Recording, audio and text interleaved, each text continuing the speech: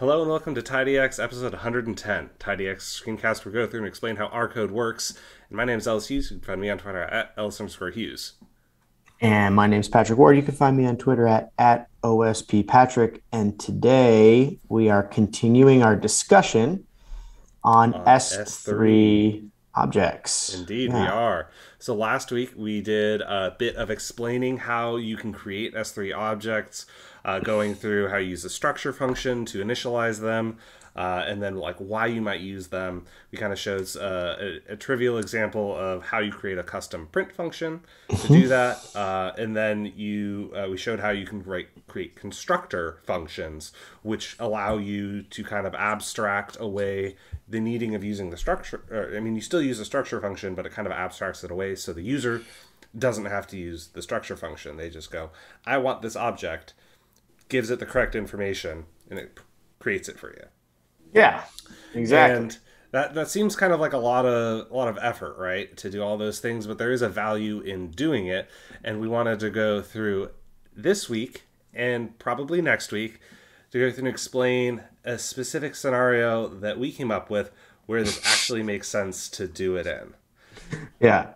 And we kicked around ideas of scenarios for a bit, and then this one was born out of a bunch of beers and the idea that we could simulate a tournament. So we're just thinking like sports tournaments, NCAA baseball, NCAA basketball, NCAA football, any of those types of sports tournaments where you have this sort of one team plays another, one team wins in each of those games and progresses on to play each other. And that sort of, trickles down until you have a tournament winner.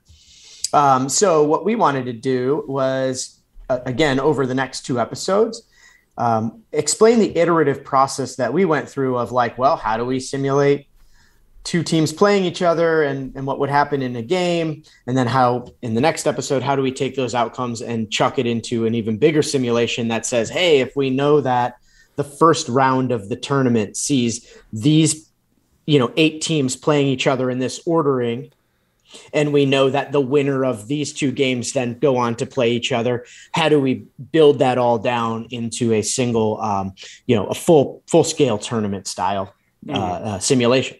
Exactly. All right, so let's get going. So as always, when we have these sorts of episodes here, we want to have this problem statement, like, why are we doing this? And I'm saying the scenario for Patrick and I are, we're data scientists at some local sports betting company. We do not endorse you betting. This is your own life decisions on that.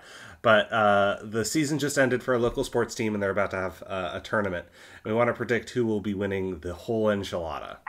But first, before we're able to predict that, we need to sort out how we're going to be simulating and who will win a single game. Yeah. So the first thing we need to be doing is, how do you define a team?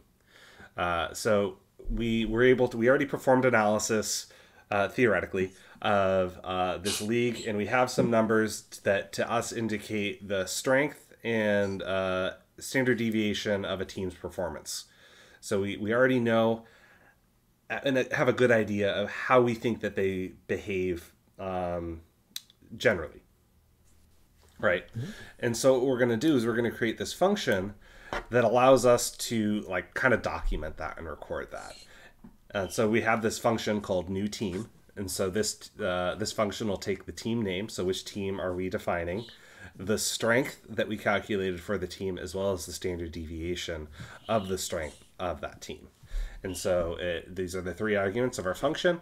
We throw it into a structure that contains a list that contains the strength and standard deviation, which we'll use later to do predictions on their performance, the attribute of team name, and then the class of this object is called team.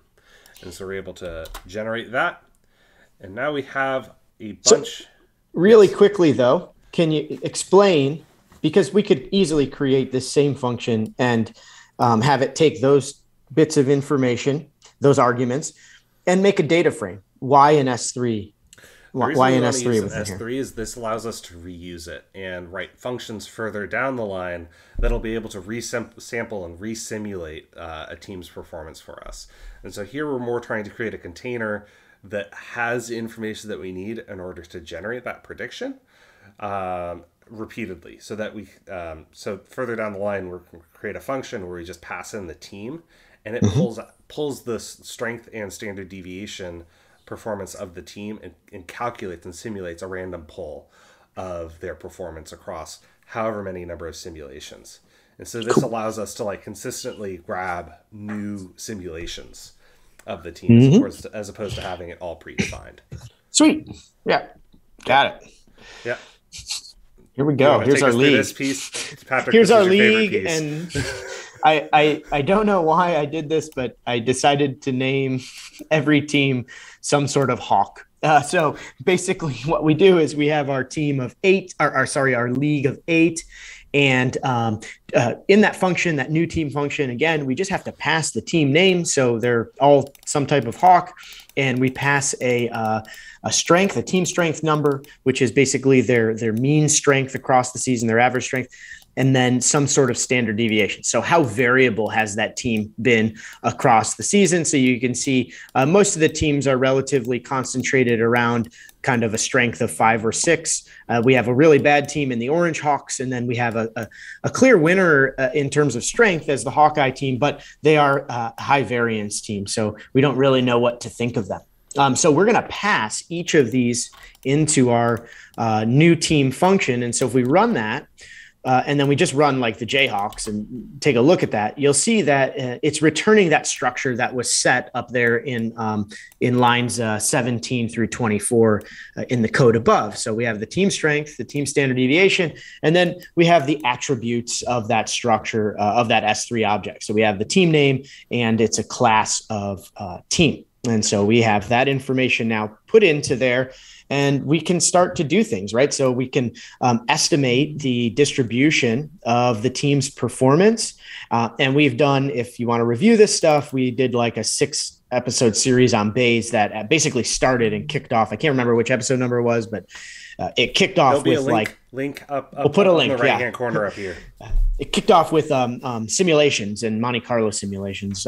So if you want to review what some of these functions do, this predict team performance function basically really easily just kind of takes the team, the S3 object that we created above, and it's going to create whatever number of simulations that you want to run. We have a default to do 100, but you could easily do 1,000,000 if you wanted. That doesn't matter. And so within that function, and this is what Ellis was talking about on why we use the S3 object, is within this function, it's going to pull, we believe the data to be randomly distributed across the league. So it's going to pull whatever number of simulations you specify, and the mean it's going to find within that S3 object of the team name, it's going to find the strength, their mean strength, and it's going to find the standard deviation, and it's going to run this simulator. Now, remember, we haven't set a seed here, so you might get slightly different results than us. But if you're running enough simulations, the results are going to be nothing more than some rounding error. So we'll go ahead and run that function, and we'll give it a look at how it works. So if we run this on the Jayhawks, there we have 1,000 simulations of Jayhawks performance, and just a vector of numbers. We could make this into a histogram if we wanted, or a density plot or something like that. We could do all kinds of things to sort of expose the, we need tidyverse, or dplyr. Wait, no, or just run hist. Yeah, no. Oh yeah, there you go. Yes, I do have the right version of it. So there you go. So if we remember, the Jayhawks had a mean of 5 and a standard deviation of 3, I think it was, or something like that. There they are. So we have a normal distribution, which is, again, that's exactly what we asked for using the rnorm function.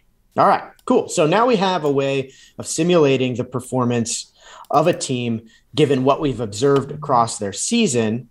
And now we need to figure out a way of how to simulate a single matchup before we can get, and this is always good when you're building these things, is go iteratively. Before we can get to a full-scale tournament, let's just figure out how to simulate one matchup, one team versus another, zero-sum game, mano-a-mano, who's going to win.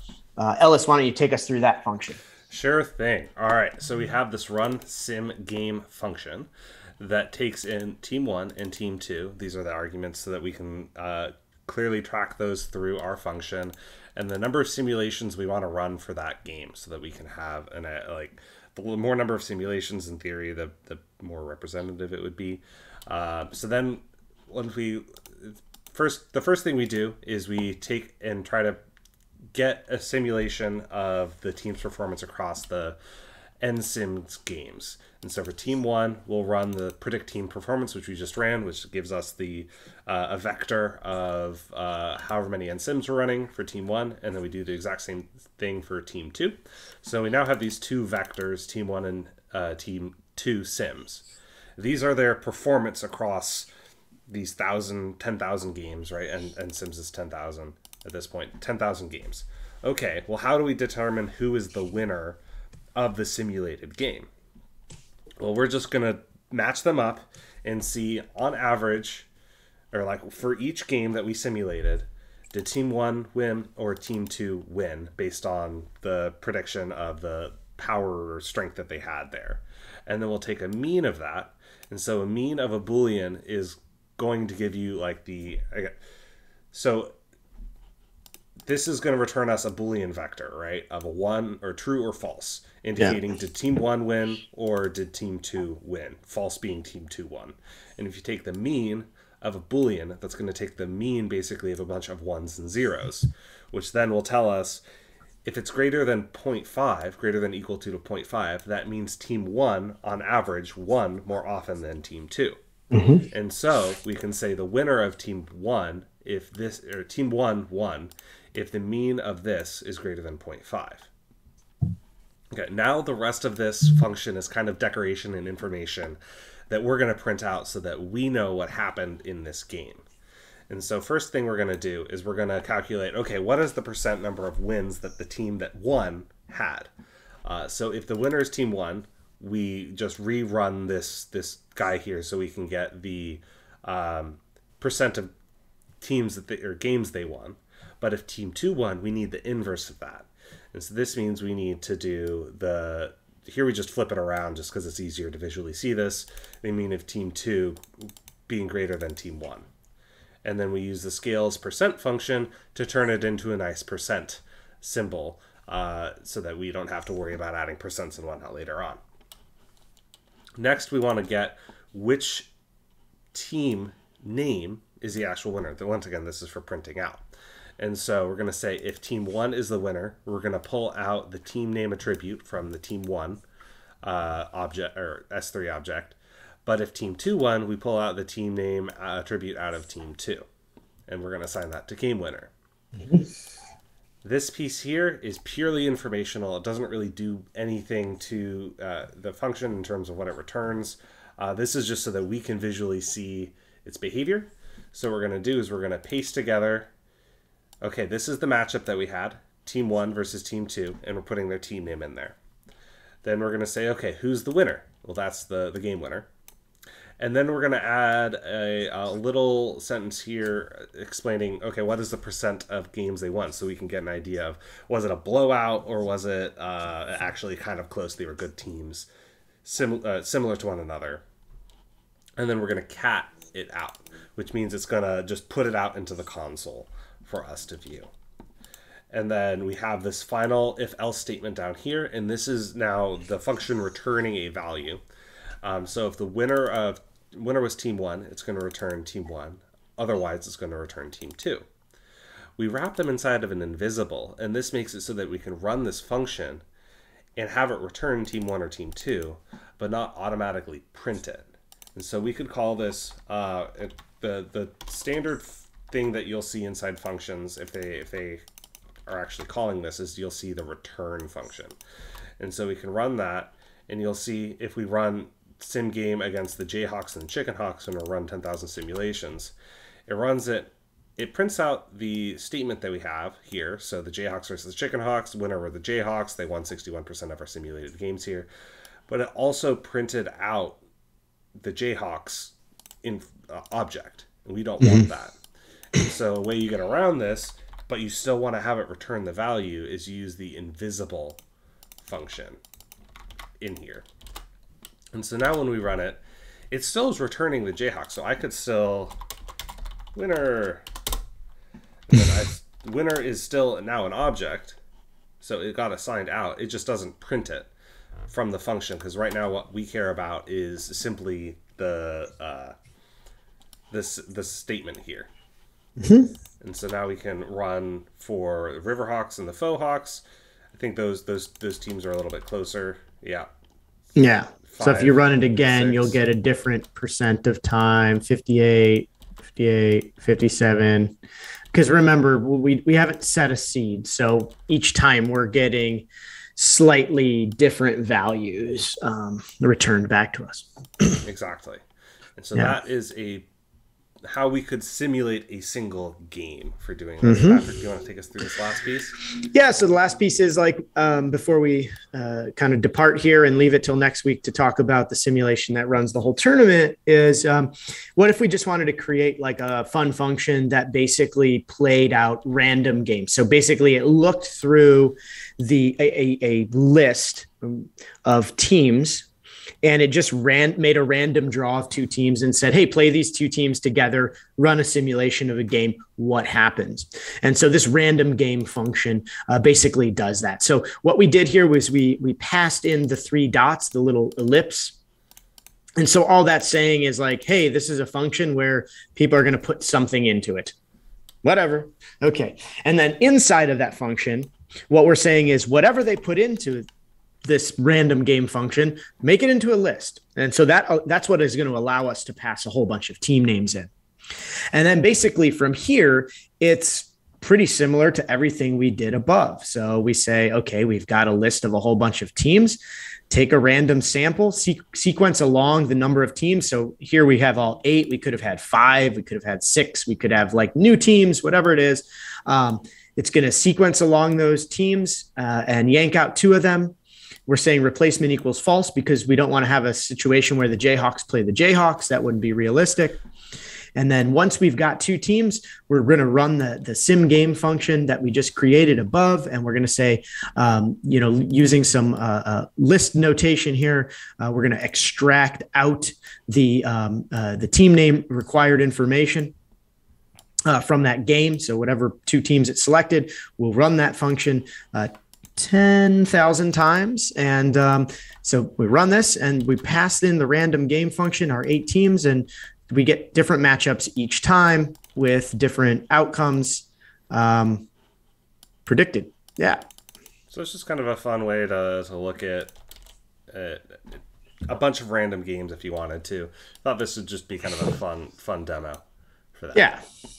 But cool. That is how we can go from, okay, we have this problem, how do we go, and we need to simulate this tournament. Okay, where do we start? Well, we first need to find our team. Let's make that an object so that we can just pull information from that randomly. Now let's come up with how do you simulate the team's performance in the game. Great, now we have that. Okay, now let's simulate let's simulate the game itself, and we can do that now.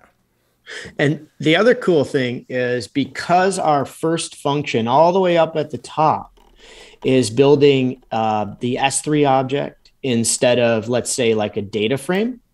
If we get a new team into the league, like the Ellis Hawks, we don't have to rerun that function with every single team in order to get them into the data frame of our league. We can literally just dump their team strength in. So for example, let's say an example where I can think of that this could be interesting would be like either the NCAA tournament or in professional soccer, like the Champions League.